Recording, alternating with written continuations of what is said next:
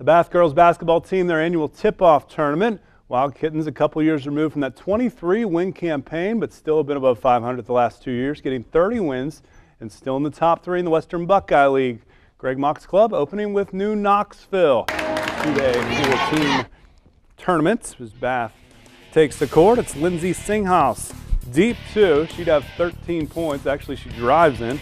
13 points, 6 rebounds for Lindsay. Knoxville's Megan Jurasic scoring down low. She's poised for another big year. How about Aaron Scott? Fast break lay-in for the Power Rangers. 11 points, 5 boards for Aaron. And it's Bath's Kaylee Ketchum catching the 3-ball here. And how about Ruby Bolin playing some defense? The steal.